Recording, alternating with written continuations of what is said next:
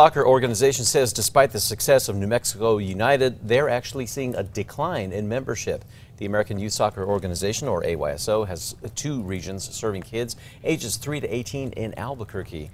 Now, the volunteer-led programs are just for fun, and it's giving kids an equal chance to play regardless of skill level, though the league says fewer kids are signing up to play. The United States has gone towards a more sedentary lifestyle with children. The pull of video games and social media are keeping kids inside.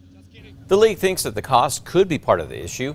Meanwhile, New Mexico Youth Soccer is a competitive soccer club and says their numbers have remained steady. They believe it's because parents are keeping their kids in more because of opportunities for college scholarships down the road.